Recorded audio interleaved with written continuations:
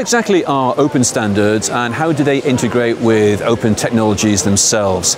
And have the traditional standards development organizations and the various open source communities found common ground to support the future requirements of open networking? 3 years ago, it was open source versus open standards, okay? We came in and we came out with a white paper on how to harmonize that. And to the credit of STOs, everybody stepped up. They worked with us collaboratively. And over the last couple of years, we have seen a drastic change in both camps, okay? We have had formal collaboration, legal and marketing and code with MEF, TM Forum. You know, we have had ETSI specs both at the ISG level of NFE, ZSM as well as MEC. We've had 3GPP work that is kind of being done, and a whole variety of other standards that are very actively being coded in the open source community. We in ETSI are trying to learn a little bit more on how these communities work, and I think we've gone quite a good way forward.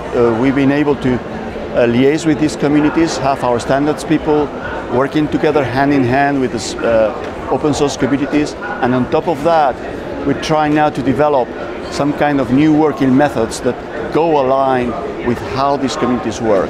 So all this together should help us be more flexible, be faster, be more time to market, and that's what we're trying to achieve. The mandate we gave to both parties is if a standard exists, code it. If it does not exist, code it and then push it upstream to the standards. And we are here to support you on that. If you put it in that terms, it's very simple, right?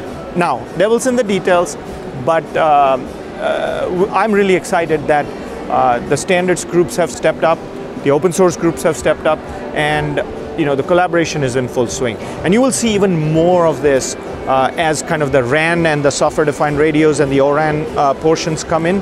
And we're hosting the software portion for that at the Linux Foundation. So we will be looking at even a broader areas of standards and open source collaboration. From an open source standpoint, we always have the motto, if a standard exists, we use it. If a standard doesn't exist, we go and forge our own way because we're not going to wait. But we want some way to actually get that back into a standards organization.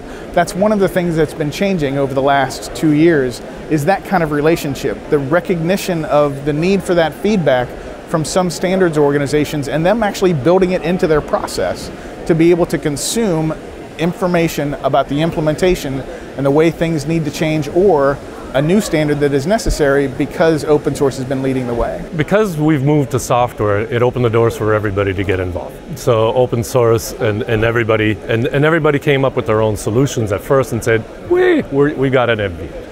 And now the problem is that the building block, Lego block approach is not working so well because they're not working together, they're not playing nice. So now it's coming back towards, okay, let's converge. Let's try to make this a unified system so you do get the economies of scale. You do get that Lego block mentality of, okay, I can replace this with that, everything works. We're not there yet, but I think the industry has realized we need to get there, and we're all talking about going in the same direction. When we were talking about this 5 years ago, it was really the case that, well, there was a reasonable amount of hype that said, well, we won't ever need standards anymore. We'll just be doing this stuff in code and we'll go from there. But that's not really the way this works, right? It's never going to be a one size, a one application, a one platform fits all. We're good at we, meaning ETSI and AV, the standards are good at writing the blueprints, specs kind of documents, and they take a pretty global view of things. And sometimes open source, they want to implement. So we can be kind of like a phase one to them. And then, or otherwise right now, like ONAP and ETSI and AV, a convergence, where they both started trying to do the same thing. And then hopefully there will be a convergence where a unified system can be done. Standards have the benefit of looking at a problem very holistically, and you don't get that in open source, right? At least not in the beginning. You might get it eventually, but that means that you've tripped over problems for many, many times that you can avoid if you actually implement it through a standard. So I find that the standards bodies do indeed serve their users well, and the addition of open source to this, again, is an augmentation to the process, not a replacement of. I think it'll be a more unified ecosystem that still allows for a lot of innovation. But the parts where things talk to each other will converge, and that's what's important, the interoperability of all those components that we're dreaming up right now. And it still allows for innovation. Okay, so open standards, open implementations and all that, if they converge such that they can talk to each other, it's a better world, and it serves all the products and the industry better through economies of scale, et cetera, et cetera.